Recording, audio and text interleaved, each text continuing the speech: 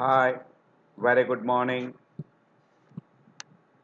I'm Dr. Janak Patel, MD physician. I'm not a cardiologist. I'm still a student.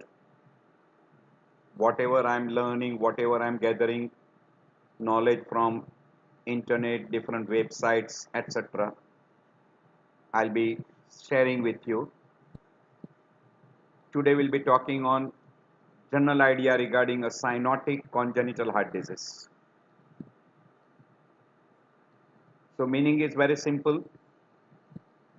Disease is congenital, means present right since birth. It is involving heart, so it is congenital heart disease, and it is with cyanosis. So cyanotic congenital heart disease, or the second word utilized is right to left shunt, means deoxygenated blood from right side, that is from right atrium or right ventricle,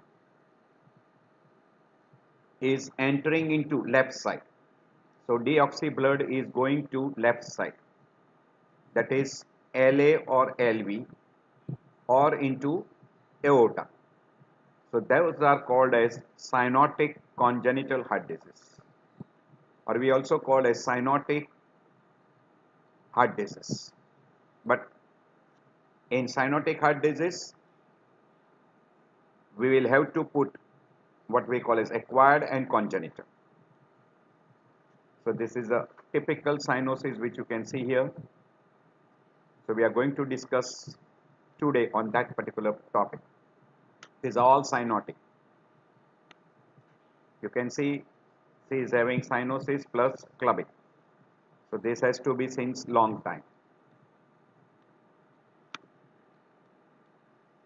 So we'll be discussing under this common heading. Already we are dealing with all these headings in each lecture. So it is a congenital disorders manifested by right to left shunt, meaning deoxy blood is entering into left side before it gets oxygenated, resulting into diminished blood flow because less blood goes to lung, and as less blood goes to lung, there will be diminished blood flow, and permitting unoxygenated, or we call desaturated or deoxyhemoglobin, entering into systemic circulation. Those conditions, and if they are congenital, then we call as a cyanotic congenital heart disease or congenital cyanotic heart disease, whichever way you want to pronounce. And good number of times they are associated with clubbing because of hypoxia. What is cyanosis? We have already told you before that it is a bluish discoloration of mucus and skin membrane, visible when arterial oxygenation saturation falls below 60 to 65. But better way, if there is a reduced hemoglobin, or we call deoxyhemoglobin, more than 5 gram circulating in a arterial blood. So in presence of anemia, it will be extremely difficult because person cannot survive. Physiological cyanosis may be normal till 20 minutes, but beyond that, it will be always abnormal. We divide basically into two groups: central cyanosis, peripheral cyanosis. We know that peripheral cyanosis is because of normal arterial oxygenation, but because of the poor perfusion, peripheral cyanosis will take place. It is because of sluggish perfusion. While central cyanosis is because of desaturated hemoglobin entering into LA or LV, and that will produce central cyanosis. Maybe because of many conditions like external environment, high altitude, or because of lung conditions, or because of R2L shunts, etc. So those are different words: central cyanosis, peripheral cyanosis. One of the example of peripheral cyanosis, hypothermia, Raynaud's phenomena, severe congestive heart failure. or we call left ventricular failure. Mixed cyanosis you will come across classical in case of severe congestive heart failure with shock stage. Differential cyanosis classical in case of PDA with reversal of the shunt. And reverse differential cyanosis will be very common if the person is having transposition of great arteries with PDA with reversal. So in that condition it will be there. Intermittent cyanosis once in a while you come across in case of Epstein anomaly. Circumoral cyanosis is very common in a newborn children. Cyclical cyanosis is seen in patient with bilateral choanal atresia. Now there is one simple test which will help you to differentiate between primary pulmonary hypertension which produces cyanosis and congenital heart disease, or we call cyanotic heart disease. So when you give 100% oxygen for 5 to 10 minutes and if PO2 increases more than 150 will exclude straightforward cyanotic heart disease. So if PO2 is more than 300 and PCO2 is normal, it is straightforward normal person. But if PO2 is more than 150 and PCO2 is high, meaning there is a carbon dioxide retention, hypoxia, it is more in favor of lung disease. And if PO2 is less than 50 and PCO2 is normal, cardiac disease. And in case of primary pulmonary hypertension, PO2 is less than 100 and PCO2 is normal. Roughly this will be holding true.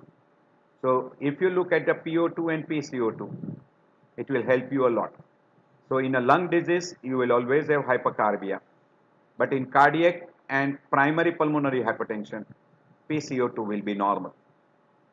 So just have a look at that. And PO2 will be, person will be more hypoxic in cardiovascular disorders, where person develops severe congestive heart failure. And second, primary pulmonary hypertension, and then comes lung disease. So if you just remember this, this will help you a lot. So this is also called as a hypoxia hyperventilation test. So you hyperventilate with manual resuscitate and give 100% oxygen until PCO2 reaches 20 to 25. And with hyperventilation, alkalosis will occur. There will be pulmonary vasodilatation. Secondary to pulmonary vasodilatation, if PaO2 is equal to 100 with hyperventilation, it is more in favor of primary pulmonary hypertension. But if PO2 remains less than 100, it rules out congenital heart disease. So this is one test which you can utilize in a newborn to differentiate between congenital heart disease and primary pulmonary hypertension. But better is this test. This is very easy. If you give 100% oxygen for 5 to 10 minutes, and if PO2 improves and it becomes more than 150, normally it is less than 50 because of congenital cyanotic heart disease. And now if it becomes more than 150, then it straightforward rules out cyanotic heart disease. So this is a most simple test which will help you to differentiate between congenital cyanotic heart disease and primary pulmonary hypertension. Now classification of cyanotic heart disease we can divide into two big groups: increased pulmonary blood flow and decreased pulmonary blood flow. And some where there is a mixed defect, where there is a common blood flow into pulmonary circulation and systemic circulation. So we can divide into two big groups: decreased blood flow, increased pulmonary blood flow. And with that, if we add RVH and LVH, if there is a decreased pulmonary blood flow with RVH, the first possibility is tetralogy of Fallot, pulmonary atresia with VSD, critical pulmonary stenosis, or DORV with pulmonary stenosis, or transposition of great vessels with VSD and pulmonary stenosis. So in all this group, you will have a RVH. while LVH will be more commonly seen in tricuspid atresia or pulmonary atresia with interventricular septal defects. So in this particular condition, you will have LVH. While increased blood flow with RVH you will get in case of transposition of great vessels or great arteries, total anomalous pulmonary venous return, DORV or hypoplastic left heart syndrome, and you will have a biventricular, both ventricle being hypertrophic, or basically it is called a common ventricle, that is RV and LV is common, and that will happen in a truncus arteriosus. So you can divide cyanotic heart disease with decreased pulmonary blood supply, that is decreased blood supply, with RVH, LVH we already mentioned, and with combined ventricular hypertrophy, already that has been mentioned here. So these are the different conditions. Whatever we have mentioned before in this slide, same thing is nearly repeated here. At your leisure time you can go through. This is with increased vascularity, RVH and LVH. We already mentioned before. This is with increased blood flow. We already mentioned that increased blood flow will be there if there is a common blood entering from ventricular chamber into pulmonary circulation and what we call as systemic circulation. But more in pulmonary, like transposition of great vessels, truncus arteriosus, total or partial anomalous of pulmonary venous return, single ventricle, double outlet right ventricle, or left side hypoplastic heart syndrome. These are all common conditions which will have an increased blood flow, and mixed blood defect will be very common in transposition of great vessel, total anomalous pulmonary venous connections, hypoplastic whether right ventricle or left ventricle in those conditions. We already mentioned regarding a decreased pulmonary blood flow like Fallot's tetralogy, tricuspid atresia, Epstein anomaly, pulmonary atresia with VSD, right side hypoplastic heart syndrome. This is combined together.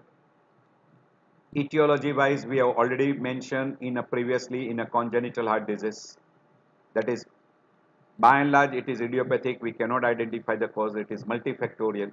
It can be genetic, it can be environmental, and again in environmental, maternal factors, particularly German measles, rubella infection in first trimester, uncontrolled diabetes mellitus, lupus, or drugs like sodium valproate, dilantin, or we call as a diphenyl hydrogenate sodium, lithium, or other teratogenic drugs. And some of the congenital, even smoking, alcohol, thalidomide, etc. can also predispose to. Among genetic conditions, there are some genetic disorders, very commonly Down syndromes, or we call trisomy 15, 18, 21. Those particular groups, quite common. Among these congenital cyanotic heart disease, we come across cyanotic heart disease only in 22%, while acyanotic is more common, like VSD, ASD, PDA. VSD is most common. Among cyanotic heart disease, tetralogy of Fallot is more common. It is accounting for nearly 5%, while other cyanotic heart disease group like truncus arteriosus, transposition of great vessels, total anomalous pulmonary venous drainage, they are 1 to 2%. So those are less common. You can see here tetralogy of Fallot is nearly 5%, transposition of great arteries is 5%, and others hardly, it is not mentioned here, it is 1%. Pathophysiology is very simple. Because of right to left shunt, deoxygenated blood from right side will enter into left side. Now because of this chronic hypoxia, you will have an increased production of erythropoietin, which will give rise to stimulation of bone marrow, producing more number of RBC, producing polycythemia, and because of chronic hypoxia, you will have a clubbing. Now if a person develops infective endocarditis, or any thrombus. Now, clot instead of entering from RARV into pulmonary, it may enter through that right to left shunt either because of ASD, sorry, not ASD, tetralogy of Fallot or truncus arteriosus, or maybe say transposition of great vessels, etc. You will have a paradoxical thromboembolism. Because of chronic hypoxia, the child will have a decreased appetite and growth retardation. Now, secondary to all these things, the right ventricular pressure will be elevated because right ventricle will have to do more work, and secondary to that, now person will start developing right ventricular dysfunction, and in the end stage person will go into what we call as congestive cardiac failure. But in case of tricuspid atresia or Epstein anomaly, the blood flow from RA will directly enter into LA, where RV chamber will not be much affected. Usually it is hypoplastic. Pulmonary artery is usually hypoplastic. In those particular conditions, you will have a blood flow from RA to LA, from LA to LV. Now either because of VSD, blood from LV will come to RV and then enter into pulmonary circulation, or via PDA. From aorta, it will go into pulmonary circulation, gets oxygenated, and then comes back to L. So that will what will happen in a case of a tricuspid atresia, Epstein anomaly, that particular group. Now, in case of pulmonary severe pulmonary stenosis or pulmonary atresia, blood from RV cannot enter into pulmonary circulation. So either through VSD, the blood will enter into LV, from LV into aorta, and from aorta via PDA into pulmonary circulation, gets oxygenated, comes back to L. Very frequently with pulmonary atresia and tight pulmonary stenosis, there is VSD. So these are the pathophysiology which will be taking place in cyanotic heart disease. This is, I've already explained in a previous lecture, what is normal fetal circulation. In a congenital cyanotic heart disease, these are the examples: tetralogy of Fallot, transposition of great vessels, truncus arteriosus, tricuspid atresia, etc., where you have got a right to left shunt. Deoxygenated blood from right side will enter into left side, and that because of that, now you develop deoxyhemoglobin producing hypoxia, cyanosis, secondary to cyanosis, and chronic hypoxia. Now person will develop clubbing. Because of chronic hypoxia, appetite is lost, cachexia, stunted growth, delayed milestones, and secondary to polycythemia, you will develop hyperviscosity syndrome. Because of shunt or because of congenital defects, there is always a chance of thromboembolism and infective endocarditis. You will have more of RV enlargement, or you might also have a LV in certain cases. RV will be more common in case of, say, tetralogy of Fallot, pulmonary stenosis with VSD. In those particular group, we have already given you one slide before. So in that case, you will have a more of RV, and in that case, you will have a right parasternal heave. You will have RVH signs. While in case of other anomalies like tricuspid atresia, Epstein anomaly, LV will be more because more blood is coming to left ventricle. So in those conditions, you will have more of LV. Depending upon the severity of hypoxia, person can develop even a cyanotic spoil, central cyanosis, mental retardation, and then person will have a very high chance of having a high mortality. So that will be the pathophysiology. This is a very simple, we have already explained. Now, because of increased pulmonary blood flow in some condition, in left to, this is left to right shunt. This is left to right shunt leading to what we call as Eisenmenger syndromes, and then you get reversal of the shunt. So this is left to right shunt, sorry. So this is difference between left to right shunt and right to left shunt. We have already discussed in a congenital cyanotic heart disease lecture. So we divide into two big groups, cyanotic and acyanotic, and third group is we call stenotic groups. In right to left shunt, there are certain clinical findings which will be there very commonly if there is an increased blood flow. Because of increased pulmonary blood flow, there is a little amount of oxygenation which is taking place. So person will have usually mild cyanosis, increased sweating, early congestive cardiac failure, plethora, cardiomegaly, particularly more of what we call as a little amount of RV. The common condition which will produce increased blood flow is transposition of great vessels, single ventricle, total anomalous or partial anomalous of pulmonary venous return, etc. Even in case of tricuspid atresia. In all these conditions, you can have an increased blood flow. Sorry, in tricuspid it should not be. Sorry, no. Decreased pulmonary blood flow is very common in case of classical example, pulmonary stenosis with VSD or Fallot's tetralogy, where invariably person will have a moderate to severe cyanosis. There will be P2 loud or diminished, sorry, P2 will be less, while in case of increased blood flow, there will be P2 will be loud. Early systolic murmur. In pulmonary hypertension, P2 may become loud and palpable also.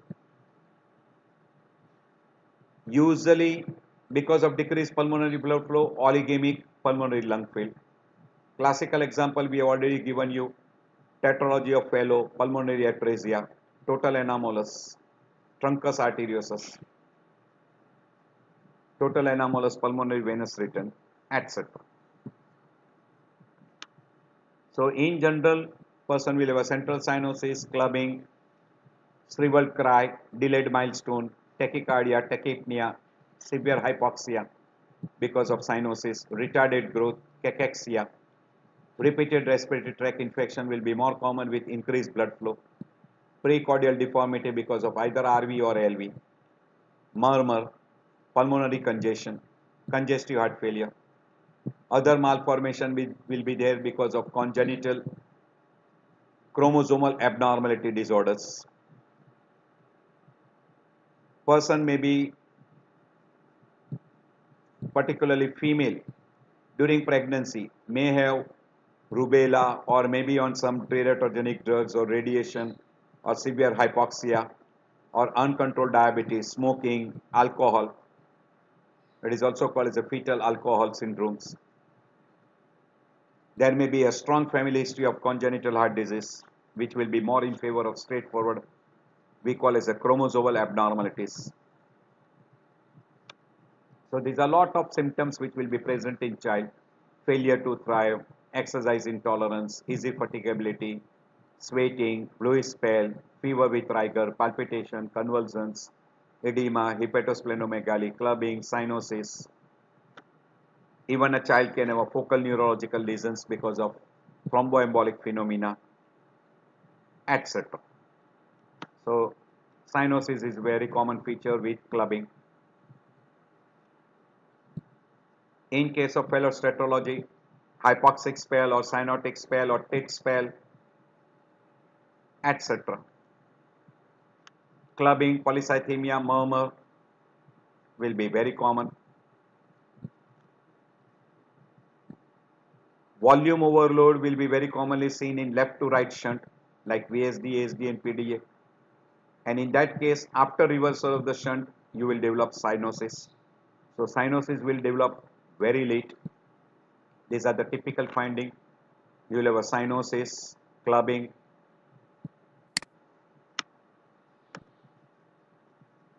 You will have a cyanosis, clubbing. You can see there is a central cyanosis. Clearly you can see bluish. And in a person with a chromosomal abnormality or a genetic disorders, good number of time you will see some congenital anomalies. If a person comes to you with congenital cyanotic heart disease or cyanotic congenital heart disease with severe congestive heart failure.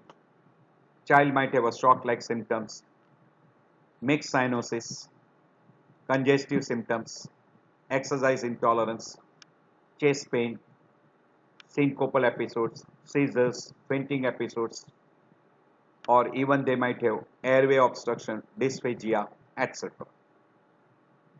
Anoxic spell is much more common in a tetralogy of Fallot.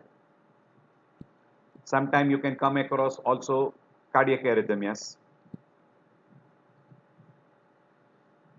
Occasionally you can come across with paradoxical embolization and involving brain.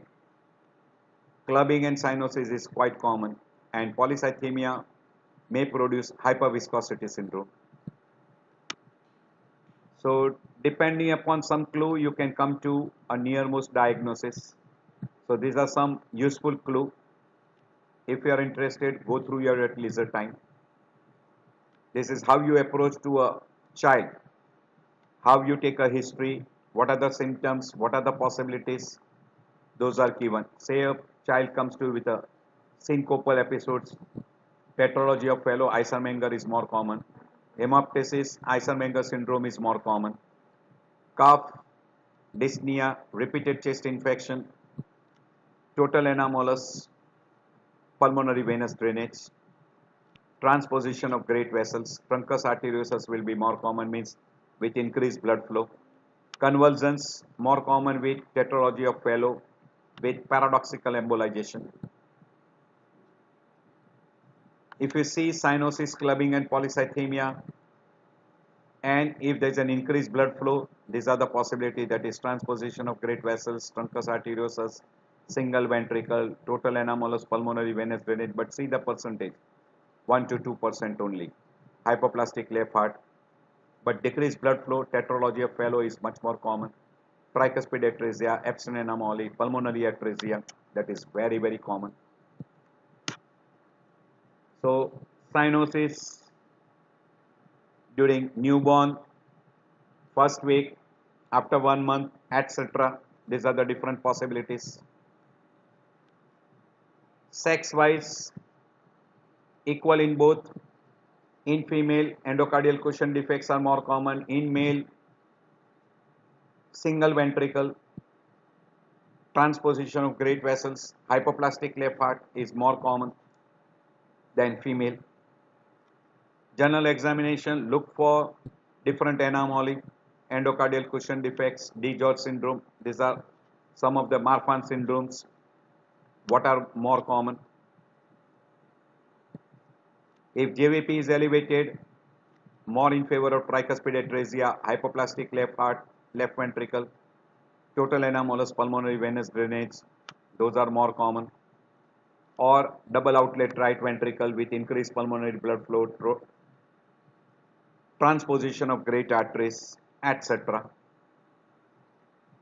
If pulse is collapsing, means it is wide pulse pressure, or there is a high volume pulse, truncus arteriosus, AV malformations, severe tetralogy of Fallot with collaterals, etc. These are a lot of conditions. Precordial examination, if there is a bulge and there is a right ventricular